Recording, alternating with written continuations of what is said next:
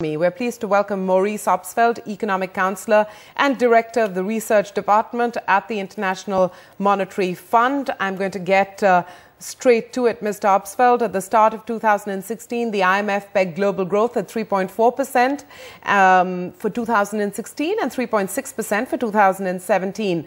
What, in your opinion, are the risks to the downside and to the upside? There are a number of risks out there, and unfortunately the upside risks seem to be outweighed by the downside risks. Probably the biggest downside risk is the threat of renewed financial market volatility, which could have a negative effect on emerging markets, spilling over to them in a way that is harmful. There are some upsides, though. It could be that the prolonged fall in the price of commodities, especially oil, will feed through more to consumption in the importing countries. Okay, fair enough. You've summarized the risk to the downside and acknowledged that those on the downside are more than the upside. Let's look at it region by region. And I'm going to start with the United States. One adjective that is used to describe the recovery in the U.S. is, the term patchy. Does that resonate with you? There may have been a soft patch in the last quarter of 2015. I think growth remains reasonable in the U.S., but we haven't seen any accelerating momentum as we might have hoped. But patchy, I think, would not describe it for me. Subdued, maybe. Subdued it is then. I'm going to switch to the Eurozone. It seems perhaps a cyclical recovery is beginning to take place, but the structural issues persist. But I'm going to leave you to describe the Eurozone's economic outlook. I mean, it looks like the Eurozone may be losing some momentum, and we've certainly seen downside pressures on inflation.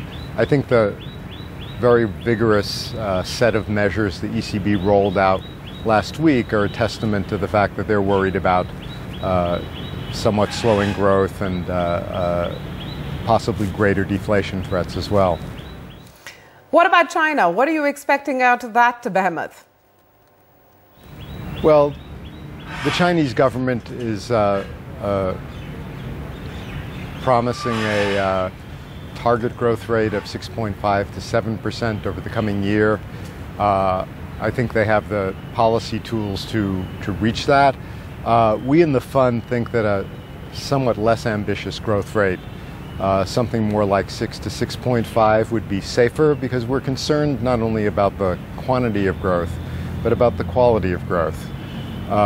We wouldn't want to see growth artificially boosted to meet a overambitious target at the expense of macro stability down the road.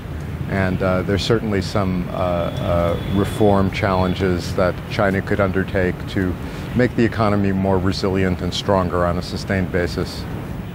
Okay, China included, the growth in the emerging market pack seems to be slowing as a whole, and I'm referring to the 4% that we've seen in 2015 versus an average of 6.2% in the previous 10 years. I understand China has a big role to play, but what, to your mind, are the big causes for the slowdown in the emerging market pack, and what does it mean for 2016 and for the next year?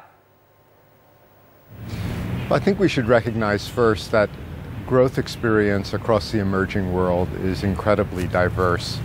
You look at India, which our managing director has rightly called a bright spot. It's growing at a very healthy rate, and further structural reforms could allow it to attain even higher rates. But other countries are suffering, and some are facing geopolitical pressures, some are facing domestic political strife.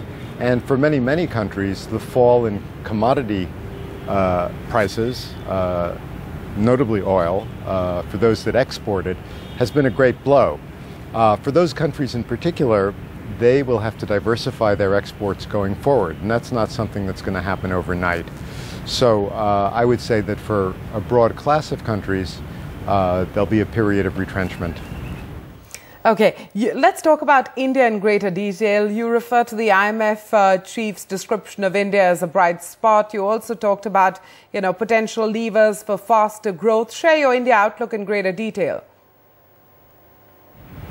Well, India has been a beneficiary of the fall in commodity prices.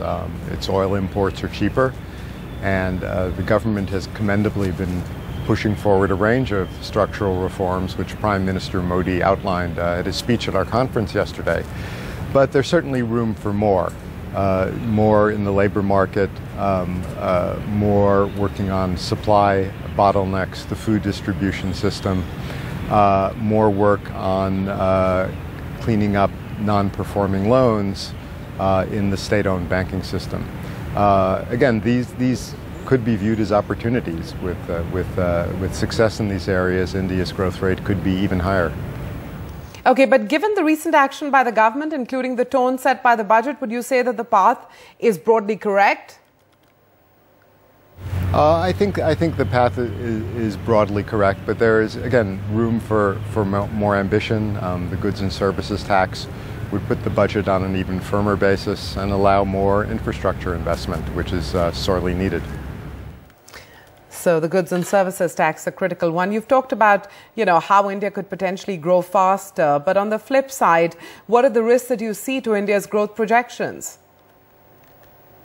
Well, again, the one I mentioned before, financial market volatility. India would not necessarily be immune to that, even though it's in a relatively favorable position. Reforms could stall, and that would be a downside risk facing India. So these possible obstacles are certainly out there. Okay, but that's a more that's a risk that applies to the world economy in general. Is there any other risk that you see specific to India? Well, I think we have to see if the political process in India will allow reforms to keep their momentum or not. And if not, I think that would be a risk. Okay, will the political process allow reforms to keep their momentum? The bad loans problem in the Indian banking system, there's been a fair bit of focus on that, including concerted action by the Reserve Bank of India. What's your assessment of the issue and the potential fallout? Well, I think the banking system in India is fundamentally sound, but the presence of these non-performing loans, particularly in the state banking sector, have had a dampening effect, discouraging credit growth to the real economy. So again, it's a foregone opportunity. I think cleaning up this set of non-performing assets would allow the banking system to deliver credit where it is most useful in supporting growth. Finally, if I say Indian economy to you, what couple of words spring to your mind? Well, I would have to go back to bright spot, two other words. India is the fastest growing large economy in the world, and policies, as I said, that address some of the structural issues would possibly allow it to grow even more quickly. Well, Maurice Obstfeld, thank you very much for joining us today. Pleasure to have you on NDTV. A real pleasure.